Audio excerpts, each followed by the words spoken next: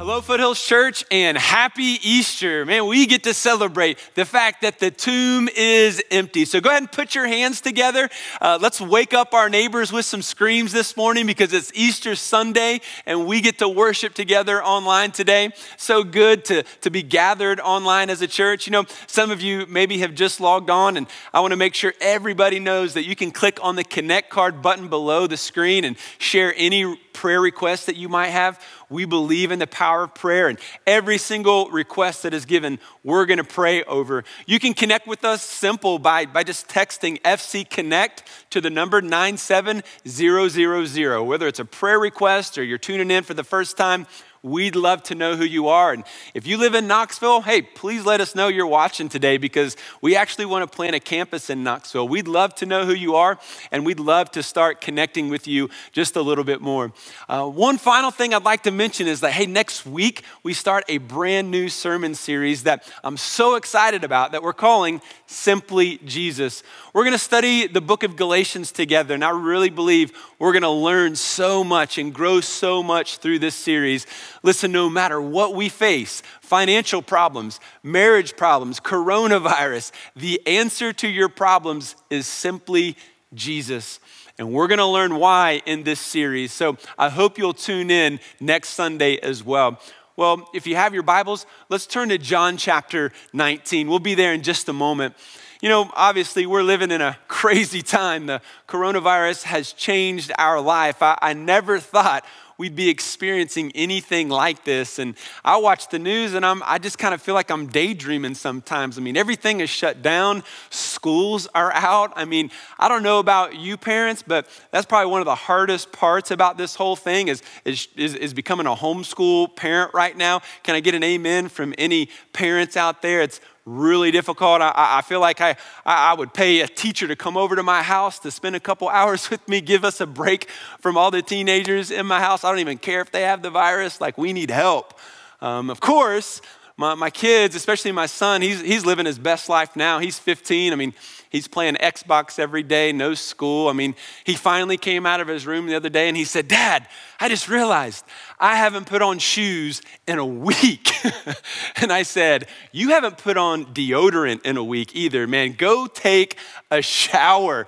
Just because we're quarantined doesn't mean we don't need to have appropriate hygiene. Well, you know, with more time at home, I know a lot of you guys have been watching some old sports film and some old games and that kind of thing on TV, and a lot of you have been watching them. And I did some research for today and found a site that had the top 100 finishes in sports of all time. So I spent a little bit of time on it. It was a lot of fun. And some of my favorite moments in the top 10 were a famous baseball player, Kirk Gibson, the great Dodger. He was playing in the '88 World Series, but he was hurt. And at the end of the game, the coach put him in for one of the players, and he was pinch hitting, and he gets to the plate. He actually hits a home run to win the game. They went on to win the series. That was one of the classic finishes of all time in sports history. I know you'll love this one too. Number 8 on this list was in 2002, the College Football National Championship, where the Ohio State Buckeyes defeated the Miami Hurricanes. Amazing win because the Hurricanes were supposed to win. The Buckeyes were down the whole game, but at the very end of the game, the final play, Miami was about to score to win the game, but the Buckeyes stopped them, and they ended up winning the championship. Classic finish in sports history.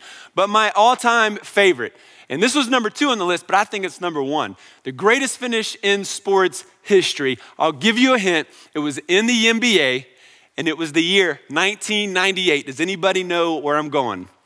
You guessed it. It was Michael Jordan against the Utah Jazz in the '98 championship series. And with seconds on the clock, Michael comes down and he hits a jumper over Byron Russell, I believe, to win the game.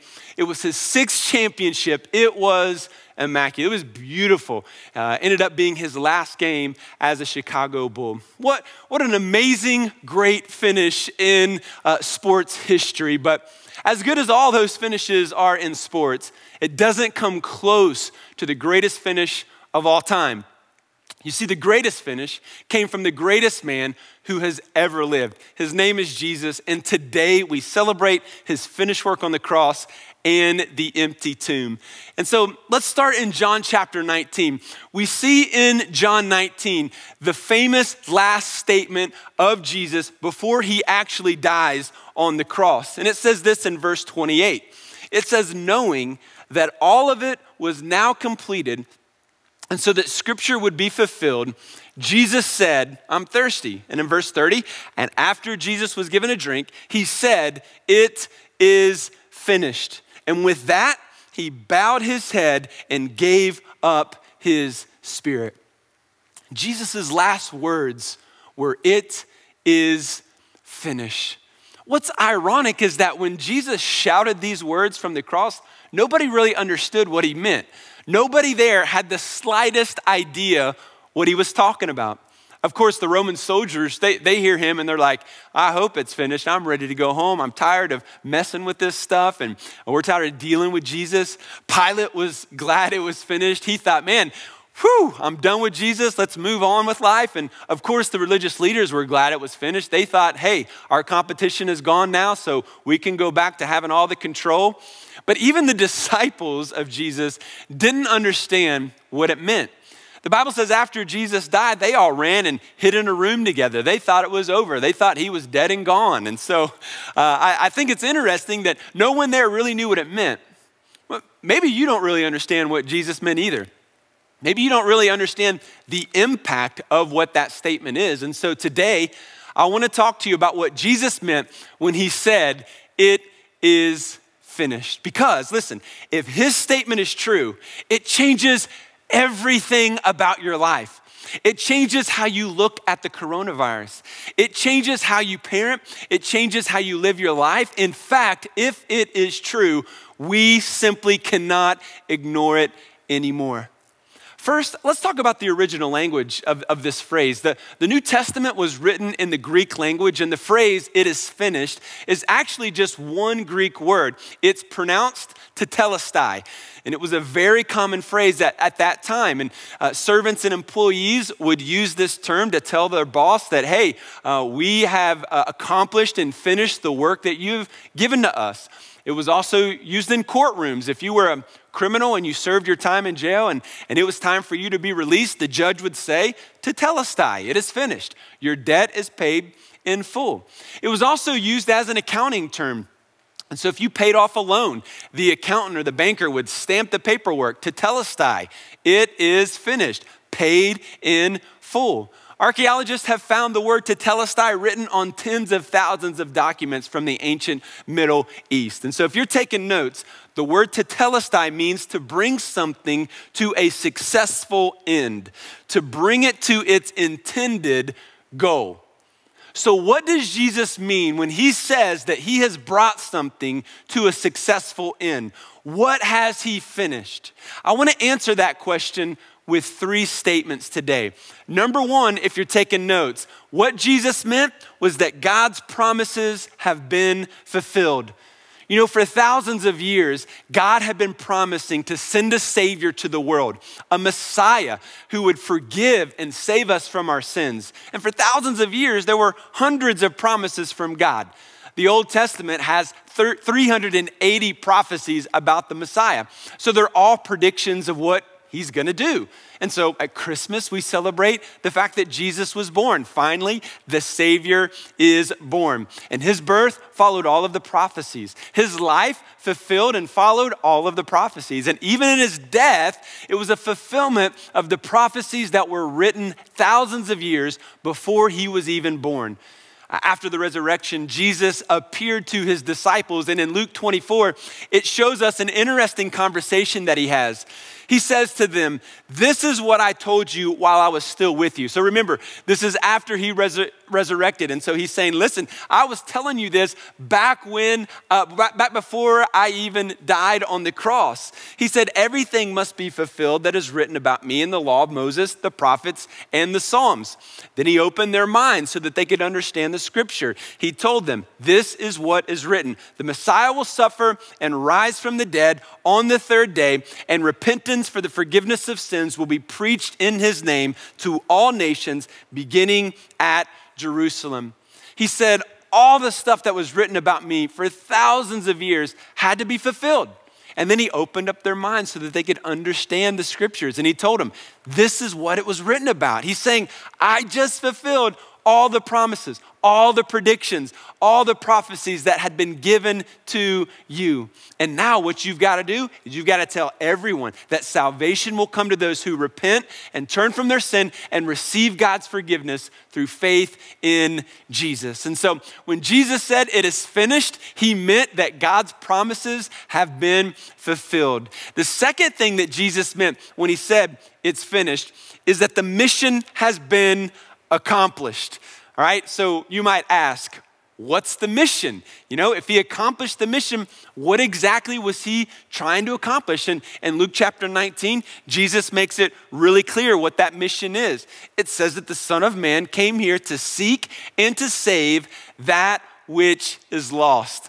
So, okay, the question then is, what does it mean to save the lost? I mean, how do you know if you're lost? You're at home today and you're like, I don't feel lost. I don't think I'm lost. Maybe I'm lost. I mean, what do we do with that question? Well, to help answer that question, let's go all the way back to the beginning when God created everything and he said that it was good. He created the first man and woman and he named them Adam and Eve, and they experienced a perfect relationship with God. He gave them work to do and they actually enjoyed the work and everything was perfect. There was no sin in the world, and God says you can do whatever you can eat whatever you want to eat except for from one tree. Don't eat the fruit of this one particular tree. And if you eat from that tree, God said you're going to die. In Genesis 3, Satan comes along and he lies to Adam and Eve, and instead of trusting God's word, they doubt God's word. Adam basically decides to live his life in a way that he felt right instead of trusting God's plan. And as a result, they ate of the fruit, sin entered the world, and immediately man's relationship with God was broken. So God did what he said he was going to do. He sent a curse on the land. He cursed the world. And so now death is a part of the human experience. Work was joyful before the fall. After the fall, after sin entered the world, now it's frustrating. Part of the curse is now that women will have pain in childbirth. Part of the curse is that in marriage, instead of lovingly submitting to each other as a couple, couples are going to fight for who's going to be in control. Part of the curse was thorns and thistles are now a part of the land, which meant that the earth isn't going to cooperate with you like it did before sin. There's always going to be obstructions. There's always going to be earthquakes and tornadoes and disease and viruses and pandemics. You see, because of sin, we live in a broken world. Because of sin, we're all born with that sin nature that we inherited from Adam. So when we were born, you and I are what the Bible calls lost. You see, sin changed everything. Sin changed how God relates to you and I. And so we all start off in our life really rebelling against God, doing what we want to do instead of following God, doing whatever feels good. We say, God, you can't tell me how to live my life, and we just kind of do our own thing. And the result of living that way is that we are very broken people. And that brokenness leads to all kinds of pain in our life. It leads to feelings of shame and guilt, and we just don't really know what to do to get rid of those feelings. We feel empty inside. Sometimes we feel like life is really pointless, and we don't know what to do with all these problems and feelings that we have. And that doesn't stop us, though, from trying to fix those feelings on our own. We try to fix that brokenness by engaging in relationships, and so we date and we get married, and we hope that that other person is going to help us feel better about ourselves. But ultimately, it works for a while, but inevitably, those feelings of emptiness come back because it just doesn't work. We try to fix our brokenness with achievements because when we reach a goal, when we achieve something, it makes us feel good about ourselves. And for a moment, it does feel good, but still it doesn't fix that empty feeling. And what you've got to realize is that emptiness, that lack of purpose in your life was put there by Jesus, and only Jesus can fulfill that void. Only Jesus can give you hope and purpose and real life. Only Jesus can save you from your brokenness. In fact, here's what the Bible says about it. In Romans chapter 3, it says, "For all have sinned and fall short of the glory of God." Now, I know what you're thinking. You've probably heard that verse before, and you're like, oh man, that's why I don't go to church, because they always remind me that I'm a terrible person. But here's the reality. We end too quickly on this passage of scripture. We've got to keep reading, because the good part is coming. Yes, we have all sinned. Yes, we fall short of the glory of God. But verse 24 says, all are justified freely by his grace through the redemption that came by Christ Jesus. You see, yes, we all fall short of the glory of God, but we are justified freely by grace. The word justified means that when we put our faith in Jesus, God, almost like a judge, declares us righteous. He justifies us. It is a legal term that now Trent is declared righteous. Even though I'm not righteous, by faith in Christ, God looks at me as a righteous follower of Jesus. So it's freely given to us, which means that you can't work for it. How in the world can that be free? That doesn't make sense. And you see, that's what grace is. It's a free gift that you don't deserve. If you deserve it, then it wouldn't be grace, it would be earned. And that's why he says his grace is given to you through the redemption that came by Jesus. This was the mission of Jesus, to redeem you, to buy your freedom, to buy your life back. How does he do it? The next verse said that God presented Christ as a sacrifice of atonement through the shedding of his blood to be received by faith. What this means is that Jesus took the sin of the world upon his shoulders, your sin, my sin, and he took the punishment that you and I deserved. And he finished what we could not finish. So he could offer us something we could never gain on our own. By dying for you, Jesus paid off the debt that you owed God. You know, you owe something to everybody you've ever hurt or offended or have sinned against, but you're all also in deeper debt to God. And that's a debt that you would never be able to repay on your own. But again, the Bible offers us good news. In Colossians chapter 2, it says, having canceled the charge of our legal indebtedness, which stood against us and condemned us, he has taken it away, nailing it to the cross. Isn't that amazing that, yes, we owed a legal debt to God. It stood against us. We were condemned, but he canceled it. How did he cancel it? He nailed it to the cross by nailing his son to the cross. Can you imagine if you went home today, or actually you're already at home, but imagine you got news that your bank called you and said, hey, your home mortgage loan, we've decided that we're just gonna cancel that debt. Your debt is paid in full. It's all forgotten. Don't worry about making any more payments. How would that make you feel? I mean, you would throw a party. It would be an enormous weight off of your shoulders. You would absolutely love it. And you know what? That's what Jesus did on the cross for you. He paid off the debt that you owed God. But you need to receive that forgiveness by putting your faith in Jesus. That's how Romans 3 ended. It said that we receive that gift by faith. See, in faith, we're saying that we trust that Jesus' death on the cross is the payment. He atoned for our sin. In other words, he paid for our sin by dying. And so faith in him means we are trusting that his death and resurrection pays the price that we couldn't pay, and then that God will forgive us when we trust in that death, burial, and resurrection. Finally, when Jesus said it is finished, he not only meant the mission is accomplished, but he also meant that sin and death have been defeated. You see, the reality is everybody has some kind of a fear of death. You don't find many people that want to talk about death. I mean, you're not doing a Zoom call this week, from home saying, hey guys, let's get together, and you get together and let's talk about death. No, we don't We don't do that because it's an uneasy topic. But the good news is that Jesus broke the power of death and sin by dying and raising from the dead. In fact, here's what Jesus says in John 11. Jesus said, I am the resurrection and the life. The one who believes in me will live, even though they die.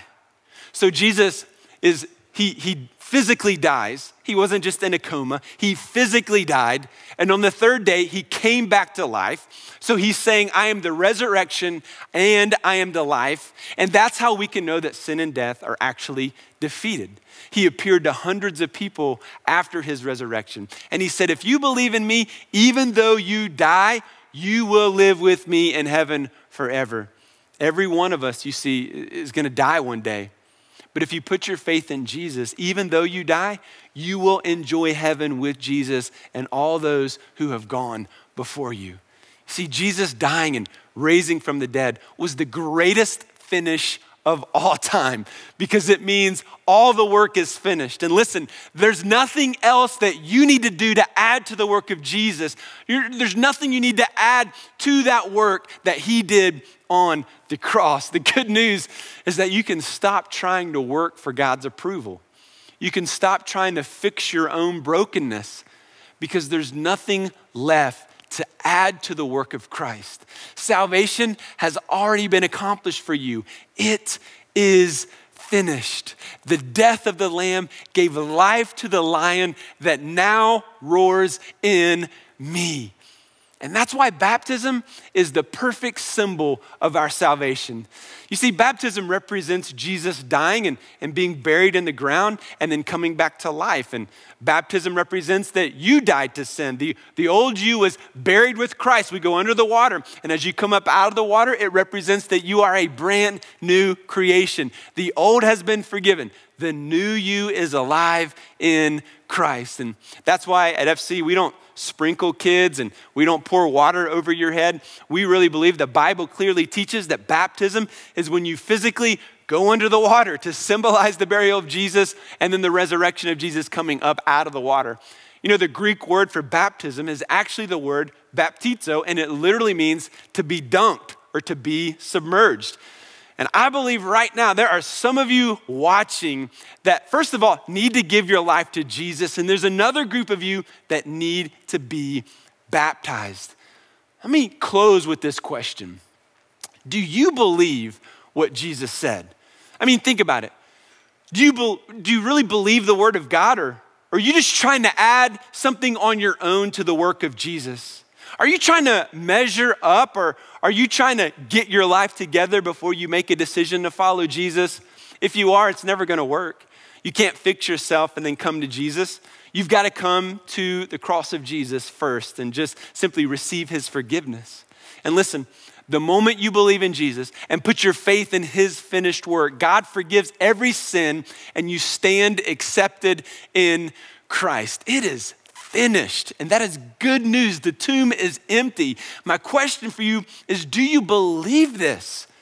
If you believe it, then it should have changed your life. Many of you watching right now, you need Jesus in your life.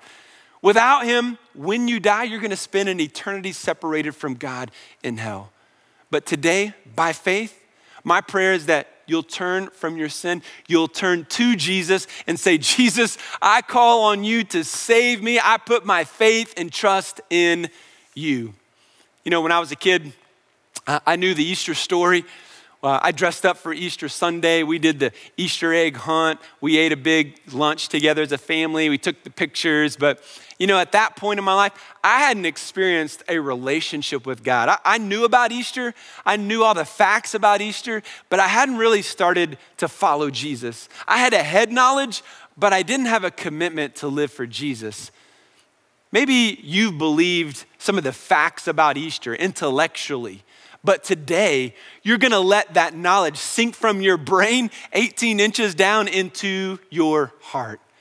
And as you turn from your sin and you turn towards Jesus, he'll forgive you and he'll make you a brand new person right now. You know, wherever you're listening today, If you want to give your life to Jesus, I want to ask you to do something. You might be in a room by yourself. You might be in a room where there's a lot of people in the room. No matter what's going on, here's what I want to ask you to do today. Would you be so bold as to bow down on your knees wherever you are?